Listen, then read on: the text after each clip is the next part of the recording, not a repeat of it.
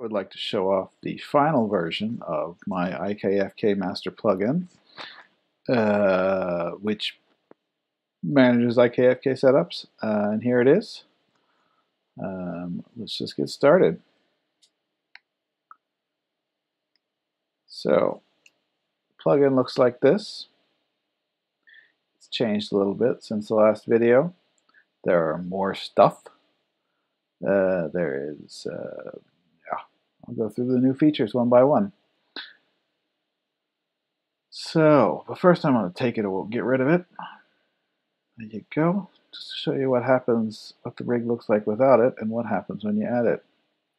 So here's the rig without it. As you can see, there's IK stuff, and there's FK stuff, the bones themselves. If I apply the plugin, anything that's not currently controlling the rig disappears. So you see, for example, IK fingers on this side, and on the other side, FK bone fingers, because on this side IK's on that side FK's on. You can easily switch between them just like before.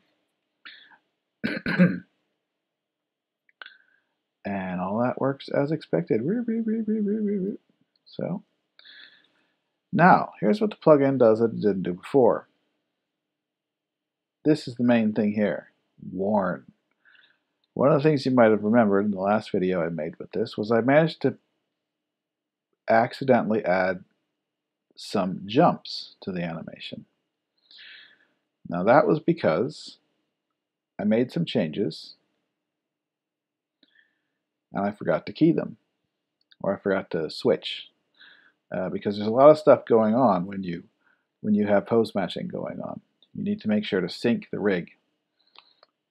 So if you activate the warning, if you notice you get a little yellow outline here and a big yellow outline here. Anytime you make a change and you try and move the playhead, it'll check to see if you've made any changes. And right now it tells me that I got 6 chains of unsynced changes.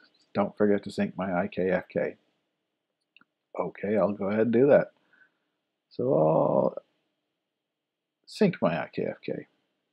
There I go, it's synced. Now it'll let me move perfectly. Now, I synced it, but maybe I don't want to sync it because look, the FK movement on the fingers is not very good, or IK movement on the fingers is not very good, so let's go ahead and make that FK instead. So I'll just switch it instead. Yeah, that's nice. Now it moves nicely. So that's the main change, is the warning function. And it's really pretty important for a plugin like this. Now you can choose how much you want, how much of a warning you want. You can pick, or you can choose to have a warning on it. You can have a warning on, or you can turn it off. If you turn it off, it's like it was before. It's up to you to sync everything. The other addition, of course, is the sync function. Now in the prior version, it would only ever match up the chain that you had selected. In this version, it'll match up either the chain you have selected, if you have matched chain, or it won't match anything, which is sometimes useful, or it'll match the entire pose for the entire character, which is also very useful. So for example, if I go ahead and put a keyframe over here and do something with this arm, well, obviously I won't do anything there because I had that selected on that frame, and now it's not activated. It's not controlling anything. So if I deselect it, it'll disappear. There, it's gone. So let's make some changes here. Look, his IK finger. Twiddle, twiddle, twiddle. So let's make a little change there with that.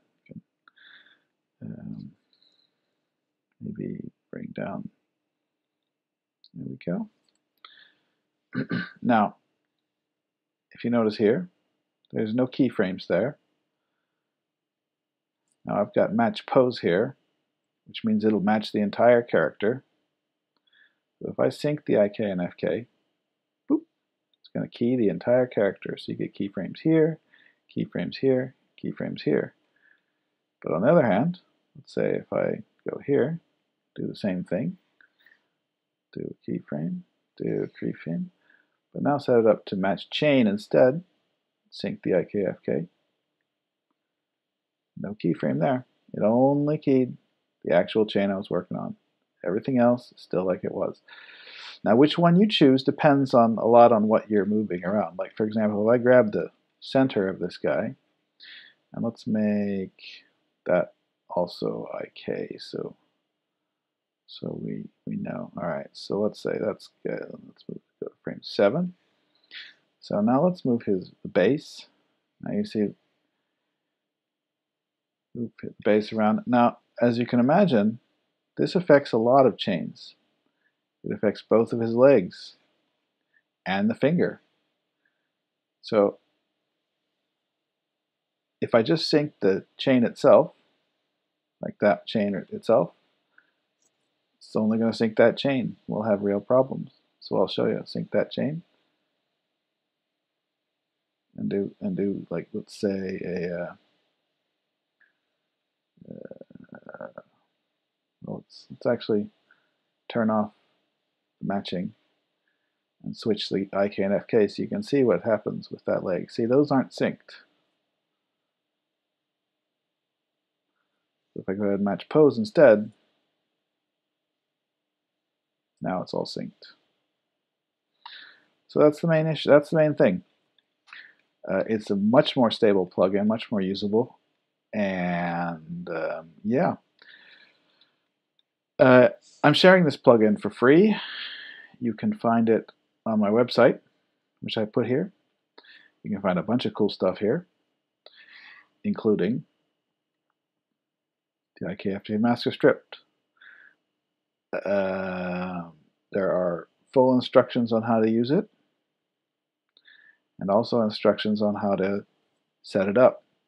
Pretty detailed instructions on setting it up.